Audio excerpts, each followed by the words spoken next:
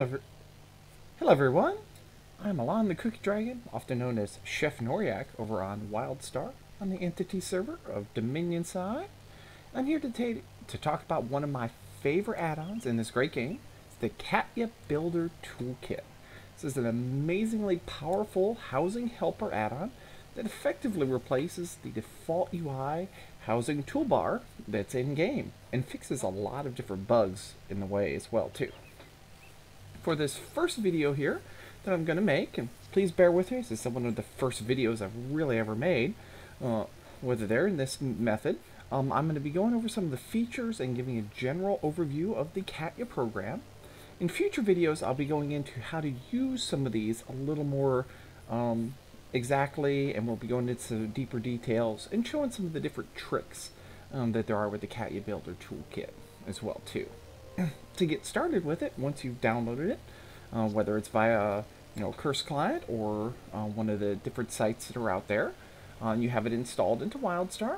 You'll just type in /Katia, that's Katia, there, and it'll pop up with this little thing that we've got over here on the right. And you see there's a lot of different buttons here, with it some that'll look familiar and some not so much.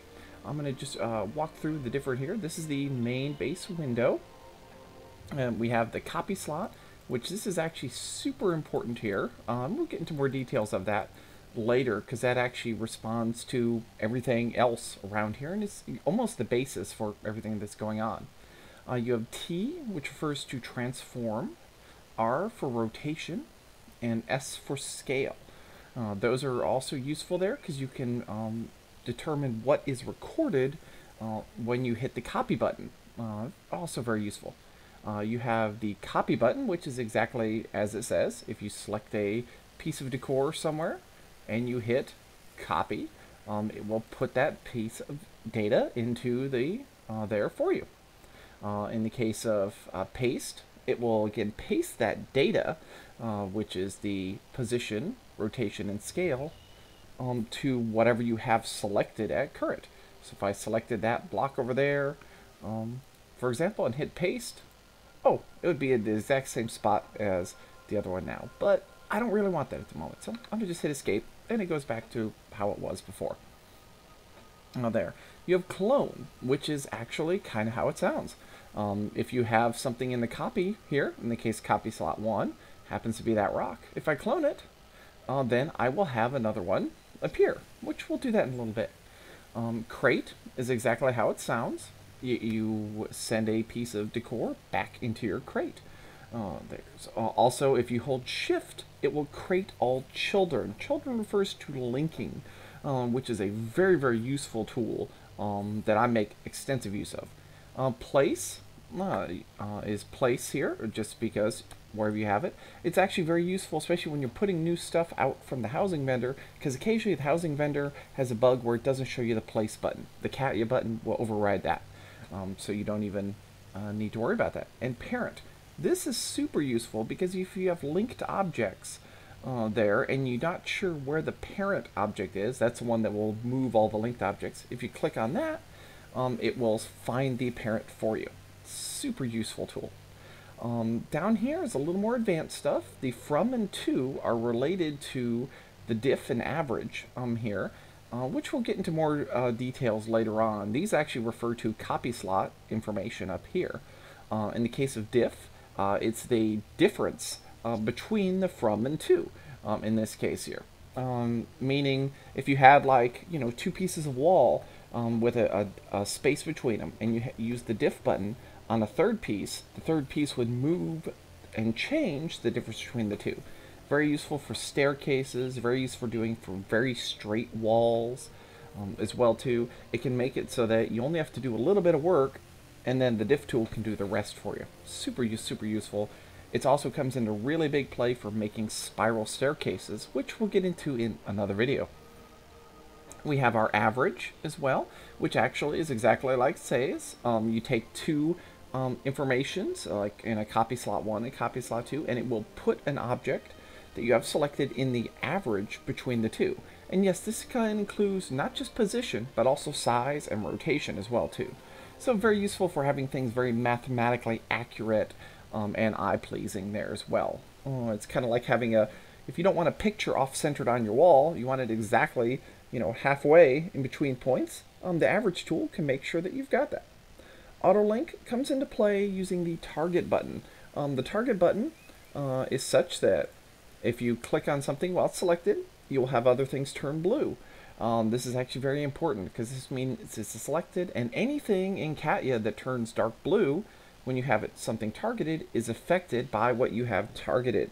This is very important for when we get to other windows here. And then we've got all down here just little bug fixes. The fixed chairs, not needed nearly so much nowadays with it there, but any interactables and stuff, it will make it so that they are properly interactable and that they deal with things such as, it used to be an issue where, though they did finally fix it, if you sat on a chair, half the time you would sit backwards. You would like be sitting off the chair and stuff. It just looked really funny with it. But you could actually fix the chairs by just giving them a little bit of a twist in the game, and this would actually do that for you. There, fix links. This is if you have linked things that cause your client to crash. I haven't run into this in quite a while with it there, but it's still there. And ghosts, if you have decor that can't be selected, again, I don't run into this very often nowadays, but it's still here. I'm sure some people do occasionally do that. Alright, let's look at the other little windows that we have here as well. Decor Editor, this is the other window that you're probably going to spend a lot of time in. There. This will basically show your XYZ coordinates, which is where things are on here. And then your yaw, pitch, and roll as well too. You've got, this is the linking button. If you have something targeted, oh look, it turns nice dark blue there. And that means that it is ready to be linked. It will actually be linked to whatever you happen to have selected in the target there. So if I selected something else, I hit this button, hey, what do you know? They're now linked together. So very nice and simple like that. Turn off the target for now though. There's you have scale, which is exactly what it is. Now in the default UI, the slider only goes up to a max scale of 8. But for Katia, you can make it go up as high as you want. You can type into the default UI higher numbers, but the actual slider only goes up to 8. One thing of note too with Katia, the way she's built this, which is really great, is if you mouse over things, it'll tell you specifically how much things will change. Shift and the button press is always the smallest increment. A base press, which means nothing is pressing down, we'll do a moderate. You could do a large increment with Control, and Alt will do a huge increment. And this is pretty standard with all the Katia stuff.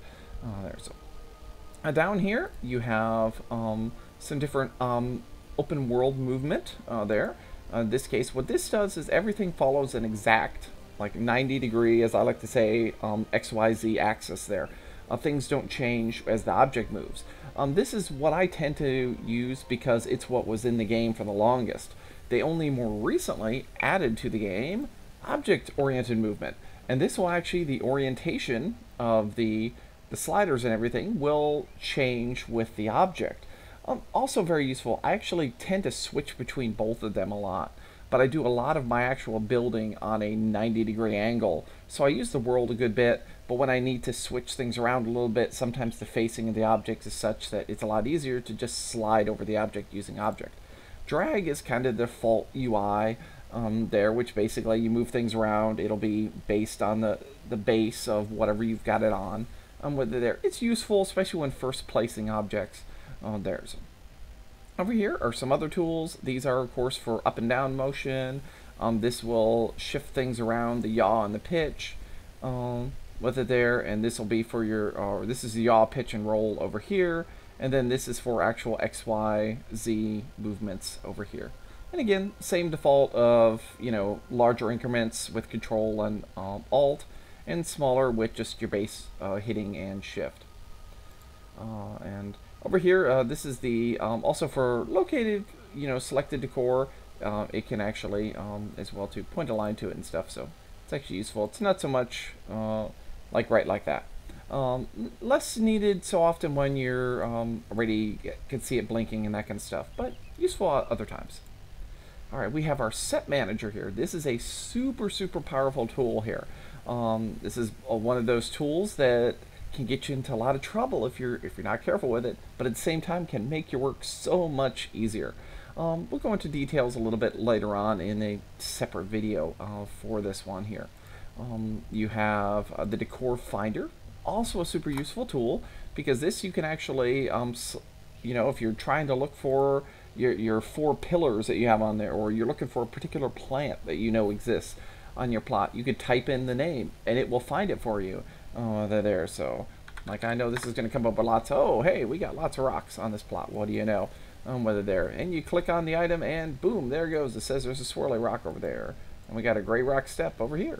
Whether there, and everything like that. Whether there, and of course you can just do it blank and it'll do the whole entire plot. Now, one of the neat things is if you have something targeted over here, you notice that there's a little thing that turns dark blue again. That right there will say, it will link everything to the targeted that is in the Decor Finder. Again, very useful and at the same time pretty dangerous. Whether there, after all, you don't necessarily want your whole entire plot linked to that single rock over there, because that could potentially be very bad. So just be careful when you press that. We're going to turn that off so I don't accidentally do that. Because there's not an undo feature, unfortunately. At least not until Carbine adds one. The Katia's probably got the closest to an undo feature in the fact that you can use sets to basically record how your setting is. Alright, then we have a plot finder tool. This is also very useful. This can actually, it'll go through searching for different terms and stuff. So you can actually type in, for example, I'm going to use village here. And it's going to start searching, you can see, as basically going through, and hey, it's popping up these different names. So it's not necessarily looking for player names, but it's actually looking for housing title names as well, too. So again, super useful tool for exploring places. The Decor Shopper, this one is a little more advanced here, and it's kind of fun. I don't really take proper use of it as much as I should. So, oops, I hit the wrong button. But let's see if this even works. I think I started a scan there. So, well, anyways, what it actually does is it can actually look through basically the whole entire game files, just about, and using, first you hit the scan button, it'll scan all 4,000 some available objects there, and it will bring them into the program. And you could type in, you know, certain details and stuff, and it'll search through it, and you can actually see where the decor is, and it can coordinate with Jabbit Hole, which is a great program for looking up where you can find stuff in the game there very easily, and that way you can do your shopping and know where to get stuff. Interactables, this is a very advanced tool, and I'm not going to touch this till much later things there. And then of course there's different options as well too. You can turn transparencies on for different things. I like that for Decor Editor because I have that up the most often there in particular, and it tends to be a little more forward for me. But you can move all this around and everything as well. But that is my initial starting video here for Katia, just to give a little rundown of the tools, show a couple little things. We will be definitely getting into a little more advanced stuff later on, but we've just walked through everything here. And so this is Chef Noriak talking with you again, and we will see you again soon in a future video.